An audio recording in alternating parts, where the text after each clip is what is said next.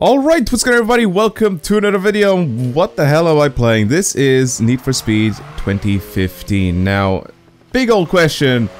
What happened to Need for Speed 2015? Now, the very short and simple answer is it got old. It just got old. It is a game that came out in 2015, believe it or not.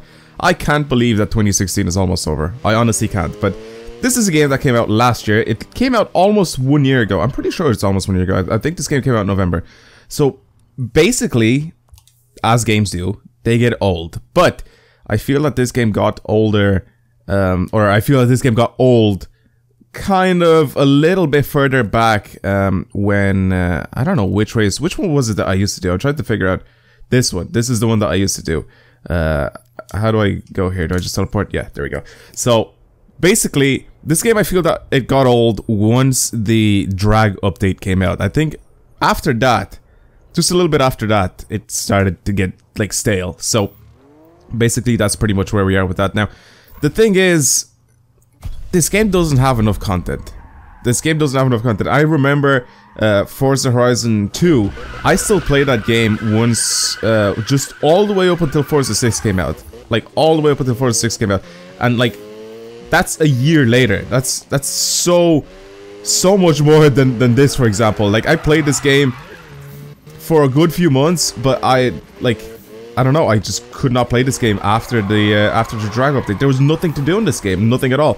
And like, just because they introduced a couple of like drag races and stuff like that, that doesn't mean that the game's gonna get like repopulated again by people that just want to do drag races the entire time. I'm having a stroke while speaking, but you guys know what I mean. Like, the game just doesn't have enough content. Like, I feel that the map is just not big enough, to be honest. And I feel that with a bigger map, I think it would have made a lot more sense, and they just don't have the stuff that they promised us. Like, I think we were promised like so many more upgrades, not updates, so many more upgrades for our cars, and we barely have any. Like, thinking about it, like, we barely, like, for some of the cars that aren't even customizable at all. Like, what's the point of putting a car into the game, especially a Need for Speed game, where you're supposed to be able to tune and modify and everything, especially a game like this, which is sort of, you know, based on the underground scene. Where you just go street racing at nighttime and stuff like that, which I understand what the whole like night thing is about. I understand that like it never actually goes into daylight in this game, which is fine. All right, I understand that it's supposed to be the whole underground scene. It's supposed to be all like street racing at night and all that stuff. But I keep thinking I'm in Forza right now. And I keep driving on the left side of the road. But yeah, like I said, it's just not enough content in this game, and I don't know how they decided to sort of ship out a game like this and then just decide, you know what, that's enough content. But they didn't. They brought out a couple of more updates with a few more things for the game, and that still didn't really bring it back to life, to be honest, because I just feel like they kind of failed with this game. They could have done so much better. I honestly feel that they could have done so much better with this game. I just don't think that the original crew are working anymore. The people that worked on Need for Speed Underground 1 and 2 and all that sort of stuff, and even Most Wanted, because pretty much those times there were like the best years for Need for Speed. I haven't played a Need for Speed before that. I think I've actually played a Hot Pursuit before that, actually. I'm not entirely sure when that was, but I think I played it, and like that it was okay, I guess. It just wasn't that much fun. And like, once they got into Undercover and all those other games, even Undercover wasn't that bad, but like once it got up to those, it's just Need for Speed started to go kind of downhill. They kind of went back to their roots where like it all had like supercars and stuff like that, because the underground scene was kind of over. That was like back in the early 2000s, and that's pretty much it. You know, that's when all the Fast and Furious films came out, especially the first few of them. You know, the Fast and the Furious and Too Fast and Furious. That was still the whole underground scene and stuff like that. But you know, not much else was happening then, and I feel that the underground series like just kicked this game off for so many people, and like, it pretty much started their love for cars with those couple of games. And you know, having a game like Need for Speed 2015 come out, which was basically supposed to be like an Underground 3, I feel like they kind of failed us, to be honest. I feel like they could have done so much better. I honestly do. I feel like they could have brought back so many cool things. Like, the modification in this game is like really shit, and the car selection is also pretty bad. I feel like they could have done a lot better with that. Why don't you just add more?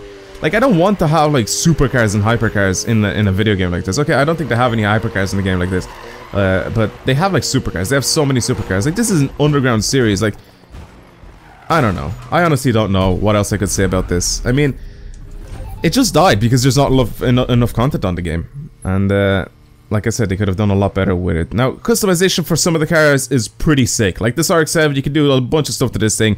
It's pretty good. For some of the cars, you can't do anything to.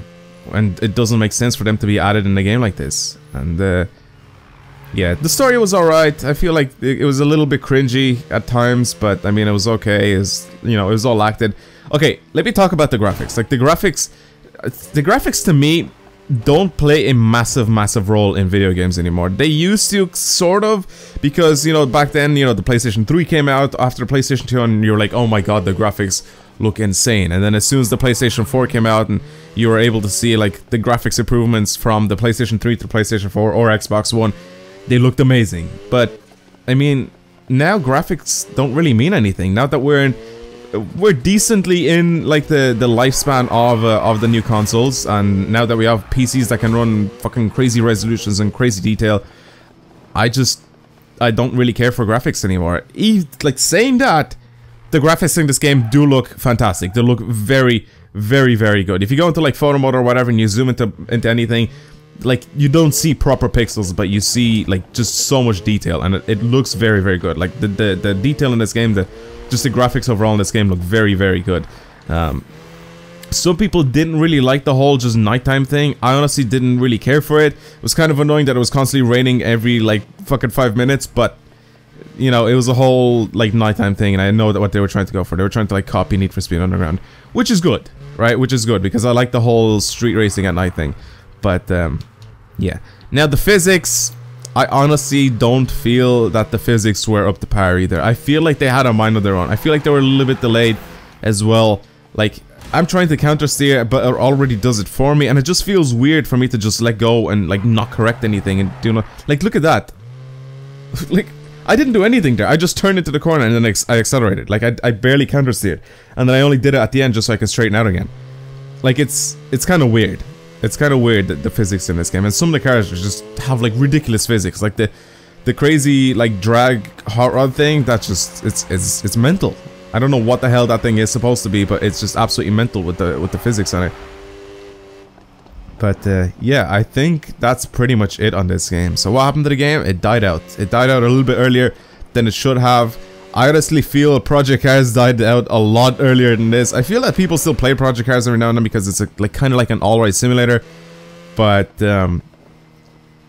yeah, this game just kind of flopped a little bit, I'm gonna say. But it was fun when it first came out. It was definitely fun to play when it first came out. But I feel like it still had a lot of mistakes in it and bugs and stuff like that. Like the gears, for example. I don't think for this car. Yeah, for this car as well. Watch. If I go to 5th and then change to 5th, there is no, or from 5th to 6th, there is no difference in gears at all. So I don't understand why this car has 6 gears, 8 gears. Sorry, why does this car have 8 gears? Why do the race transmissions in this game have 8 gears? It just does not make sense because 6th and 5th are indifferent. So that's pretty much it.